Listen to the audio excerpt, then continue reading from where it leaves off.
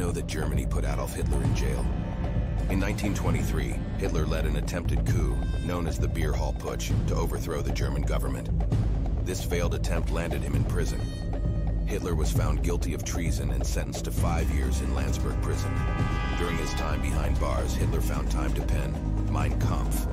This book laid out his future plans for Germany. On the 20th of December 1924, having served only 9 months, Hitler was released.